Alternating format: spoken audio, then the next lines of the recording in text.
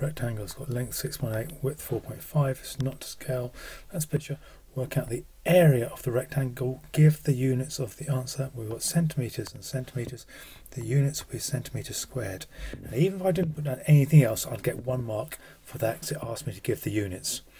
And now I've got to work out the area. I need to do the length, 6.8 times by 4.5, and I can do that on a calculator, which is 30.6. So it's 30.6 centimetres squared. I have given the units. I was told to always just check that little thing.